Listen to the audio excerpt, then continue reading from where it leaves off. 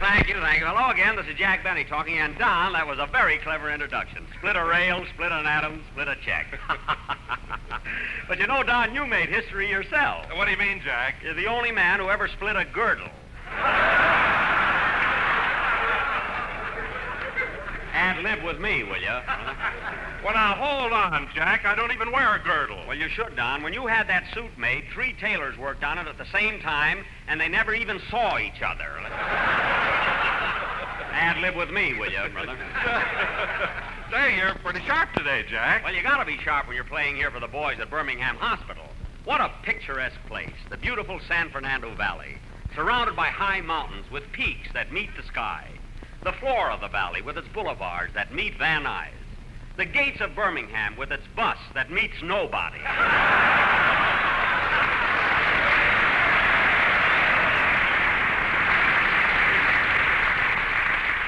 The fertile soil. Wait a minute, Jack. I thought the bus service out here was excellent. Excellent. Don, a soldier in Hollywood had the 7-year itch. They sent him to Birmingham by bus, and it took so long that the itch got off at Sherman Oaks.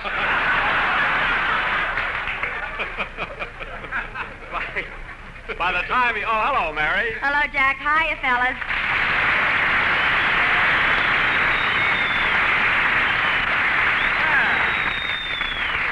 Say, these boys really gave you a terrific reception, Mary. Well, maybe that's because they know me here, Jack. You see, I'm a member of the VACS, the Volunteer Army Canteen Service. Oh, the VACS. Yes, a lot of my friends belong to it.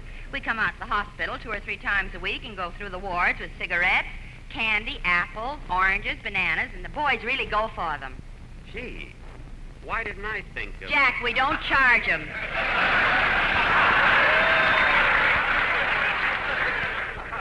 Oh, well, anyway, I didn't mean that. You know, Mary, I came out last week and went through the wards playing my violin. Well, Jack, I think that was very nice of you to play your violin for the boys. Thanks. Mary, did you say you gave the boys apples, oranges, and bananas? Uh-huh. Where do those tomatoes come from? I was so embarrassed there.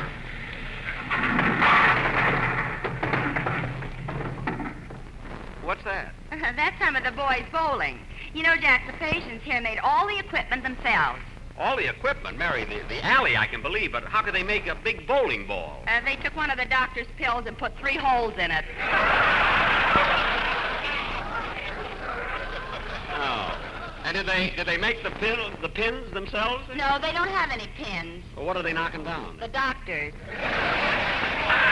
Mary, if you expect me to believe that... Okay, fellas, here I am, the one and only Birmingham. Well, pour it right on. That's it, just lay right down. Yeah, just make me know it. Now, that's what I call appreciation for the sensation of the nation. Phil, coming in here with a noisy entrance doesn't excuse you for being late. Where were you? Well, I'm sorry, Jackson, but I overslept. You see, me and my boys had a chance to play a ritzy place last night, and, well, we just couldn't afford to pass it up. Oh, that's different, Phil. Where'd you play? At the Brass Rail.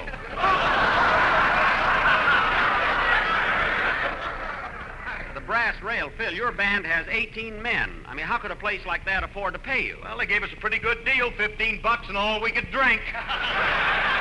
Oh, well, that wasn't so bad. Well, the guy wants us to come back next week, but the deal isn't quite as good. Why, what does he want to pay you? $18,000 and no drinks.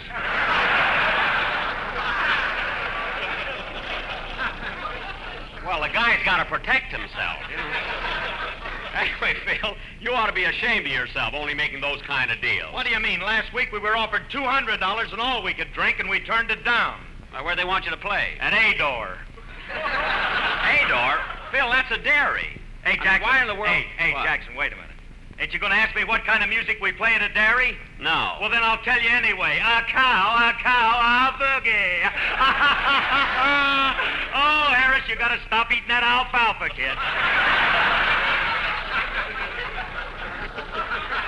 Phil, oh, brother. Phil, you ought to be ashamed of yourself. Say, Jack, you mind if I say something? Don, everybody knows that Lucky Strike means fine tobacco. Oh, I don't mean that, Jack, but talking about dairies reminded me that they've developed a process whereby they make clothing out of milk. Well, what will them cows think of next? Quiet, Phil. Say, Mary, didn't you tell me you had a dress made out of milk? Yes, Jack, it's called Aerolac. Well, why didn't you wear it today? I couldn't. I wore it last night to the Palladium. A soldier asked me to jitterbug, and you'll never guess what happened. What? He whirled me around the floor once, and my dress turned to butter. Butter? Oh, my goodness. Well, what did the soldier do? Nothing. He gave me 8 points and took me home.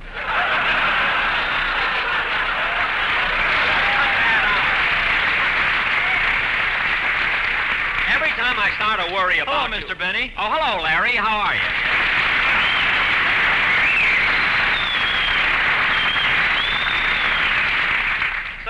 Say, Larry, what's that you've got in your hand there? Oh, it's a fan letter. I just received it this morning. Well, you're going places. Come on, kid, don't be modest. Read your fan letter to us. Okay. Dear Mr. Stevens, please send check for the fan you bought last summer. Larry, just sing your song. If he comes in here next week with a washing machine letter, I'll hit him right on the head with it.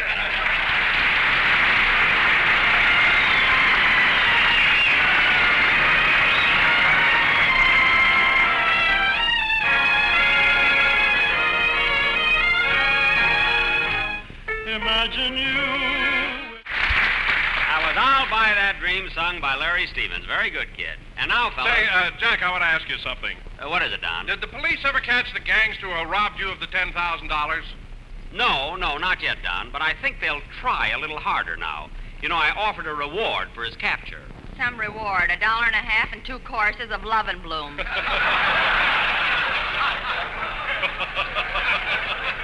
Mary, don't be ridiculous. Ha No, really, I offered him more than that. I know, but who wants a lock of your hair? Anything that's scarce nowadays is valuable. And live with me, will you? That's a deal. Jack, didn't I read where the gangster came back last week and beat you up? The gangster beat me up? Mm-hmm. He didn't even hurt me. Oh, no. What about that military punch he gave you? Military punch? Yeah, he hit you on the chin and your brain took a 3-day pass. It was only 3 hours. What a lousy time I had. Hey, Jackson. What? Look, Jackson, when you get into a fight like that, you gotta be tricky. What? Well, when I'm in a fight, I tell the guy his shoelace is untied, and then when he looks down, boom, I clip him. I tried that, Phil. I Well, said to the gangster, look, your shoelace is untied. Well, what happened? He said, well, you're down there, tie it.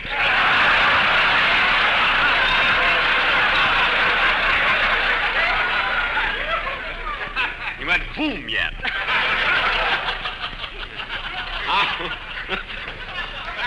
How do you like that? Jack, did you tie his shoelace? I would not. Anyway, I got up, drew back, and... I'll get it. Hello? Oh, Mr. Benny, this is Rochester.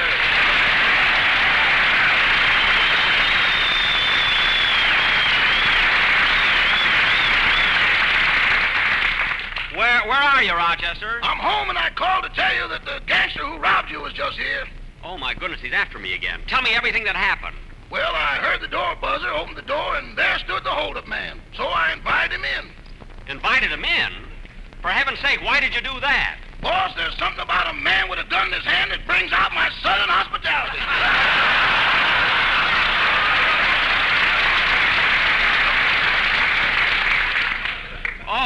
Oh, he had a gun. With 12 notches. 12 notches. Rochester, why didn't you grab it and capture him? I'm superstitious. I didn't want to be that 13th notch.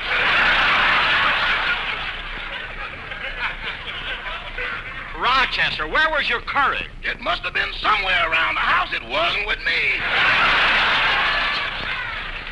You know, Rochester, I hate to think of you being a coward. Yeah, depressing, ain't it? Certainly is. But, you know, boss, there's a difference between being a coward and being practical. There is, huh? Yeah, if you're a coward and a man pulls a gun on you, you'll get down on your knees and beg for your life. Uh-huh. But if you're practical, you'll get down on your knees and try to think of something he's interested in.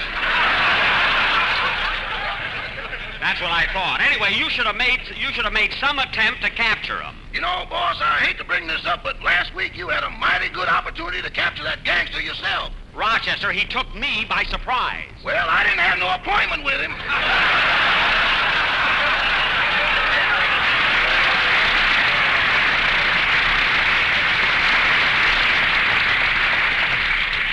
Well, there's no use talking about it anymore. I'll see you when I get home. Okay, by the way, has Joe Louis gotten there yet? Joe Louis? You mean he's coming out here to Birmingham Hospital? Uh-huh. Last week you convinced him that he was a comedian, so he's coming out there and make the boys laugh. But Rochester, Joe Louis is not a comedian. I think he'll be all right, boss. I gave him a good joke. You did? Yeah, you know the one you told me yesterday about the traveling salesman. Rochester, don't you know you can't tell a joke like that on the radio? I know it, but Joe doesn't.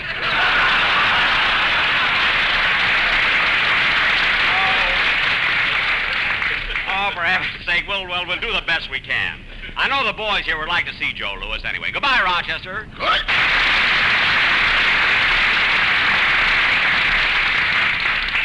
Everything backfires. I tried to get Joe Louis as a bodyguard. Now he wants to be a comedian.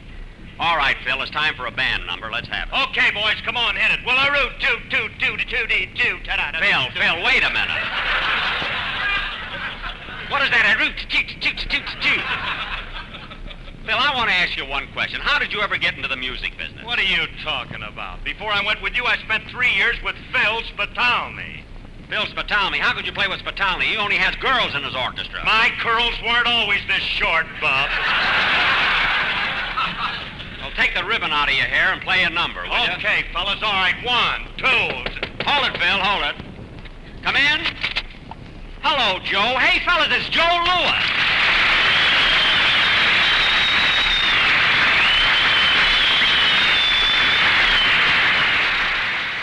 Chester told me you were coming up here to be a comedian, make the boys laugh. Do you think you can do it? Oh, sure. You know I used to be in the Army. Yes, I know. I was a sergeant. A sergeant in the Army? Yeah, a sergeant is a rank between a private and a general. Oh, well, what about majors and colonels? They're mixed up in there someplace.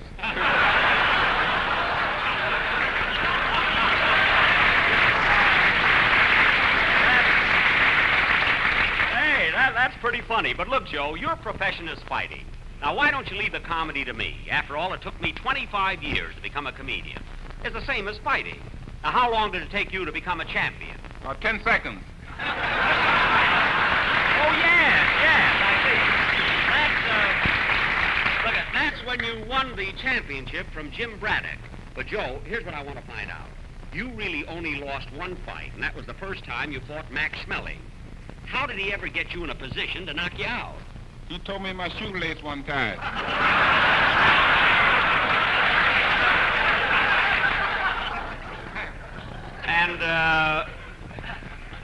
And you fell for that? I fell for something.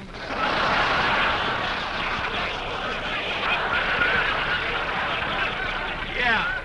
But Joe, you really gave it to Schmeling on that second fight when you knocked him out in the first round. How did you do it?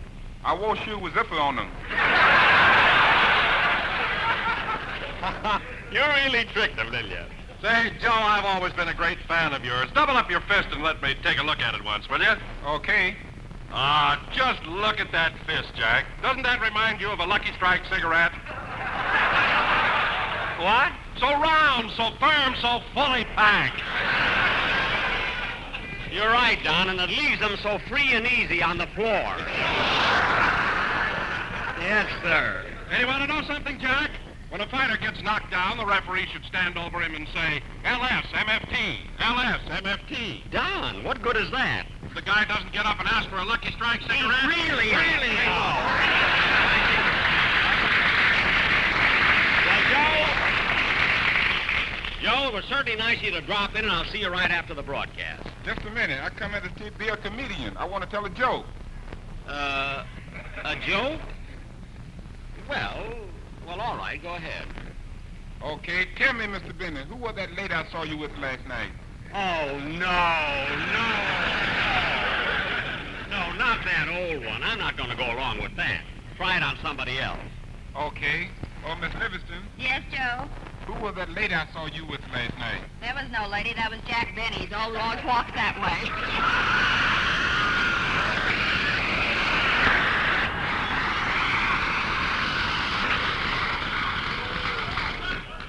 Swell, thanks. I do not. Look, Joe, I'll give you Joe, I'll give you a proposition. I'll teach you how to be a comedian if you'll give me some pointers on self-defense. Sure, I will show you right now. Now, wait a minute. I'll get Phil Harris to box with me. Oh, Phil. Okay, Jackson, I'll help you out. Now, what do I do, Joe? When Phil has come in with you with a jab, Yeah? swing at him with your right hand. With my right, eh? Hey, Joe, watch me cool. I'll swing with my left. Ready, Phil? Ready. Here I come. Ooh, my chin. Ad-lib with me, will you, bud? Ooh, Phil, we were only playing. Hey, Jackson, look, I hit you so hard I untied your shoelace. My shoelace? Where? Oh! You see, Jackson, it works every time. Joe, did you see him pull that trick on me? Yeah, but how did you fall for that? You're wearing button shoes. Come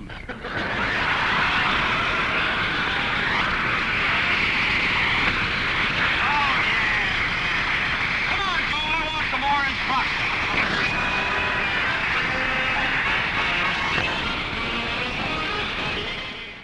Show and Love, played by Phil Harris and his orchestra. And Phil, the next time you hit me on the chin like that, I'm going to let you have it. Oh, Jack, he didn't hit you so hard. Why, last week when that gangster hit you, you were in the hospital for 2 days.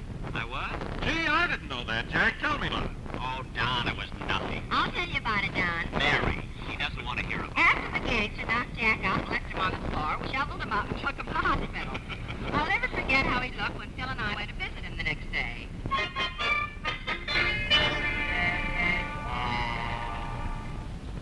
How do you feel now, Jack?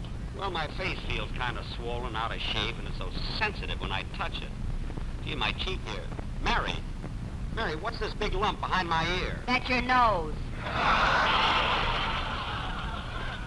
What's it doing way over there? Gee, my face looks awful. You'd look a lot better, Jackson, if you'd wear pajamas instead of that nightgown. And with that nightcap on your head, you look like you're waiting for Little Red Riding Hood. Never mind. Oh, drama, what a flat nose you have. Phil! Cut that out. Everybody comes in here with jokes. No fruit.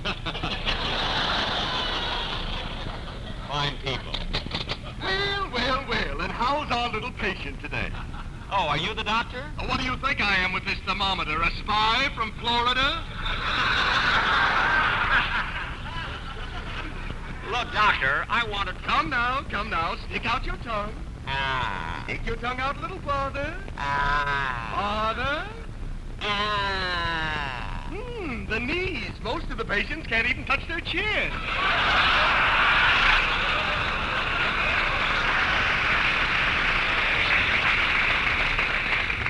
Doctor, will you Miss please... Benny, you can put your tongue in again.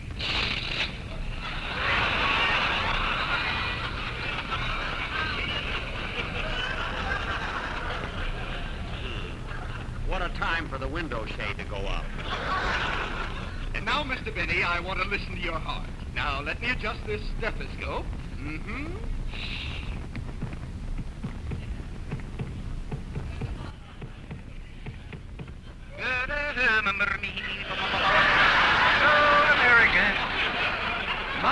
My, Mr. Benny, you must have a rigid contract.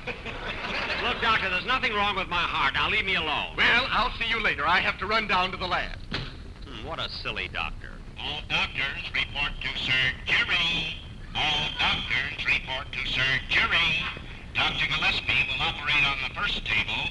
Dr. Kildare will be on the second. Greenberg's on third.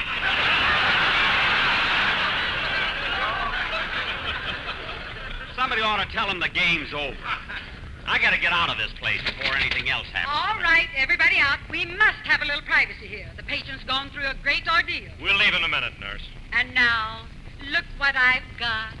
And it's all yours.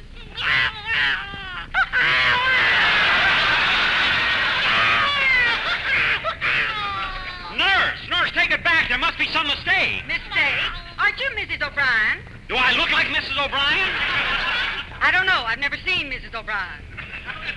Oh, look, Jack, how cute. The baby likes you. Yeah. Well, I'd better take him to his mother. Give him to me.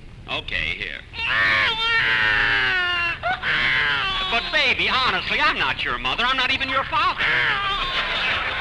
Nurse, maybe I better hold him again. Give him to me. Thanks.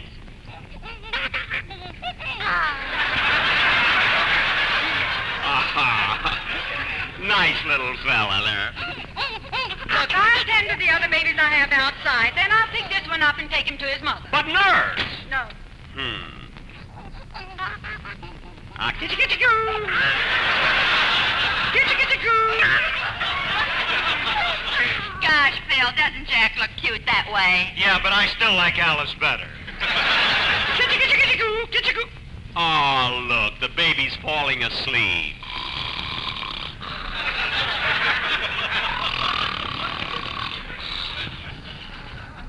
Baby, turn over on your side.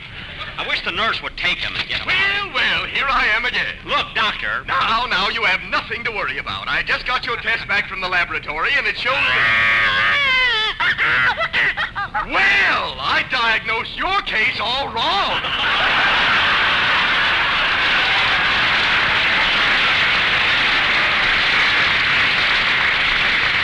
Doctor! When you told me your age, I never thought of this. Doctor, this is not my baby. This is not my baby. There's only one way to decide. Baby, tell me, is this your mother? Oh, that silly-looking jerk. Well, I've had enough. I'm getting out of here. Come on, Mary.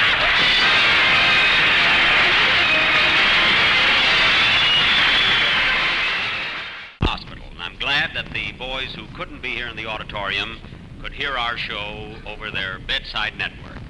I also want to thank Joe Lewis for being with us on these past two programs. By the way, Joe, I think I've got the idea of self-defense now. You have? Yeah, watch, I'll show you. Oh, Larry Stevens. Yes, Mr. Benny? Come here a minute. Now, put up your fist. Like this? Yes. Hey, Larry, your shoelace is untied. Where? Right there. Well, that's all right. I have to take them off tonight anyway. What a lousy sport he is. Good night.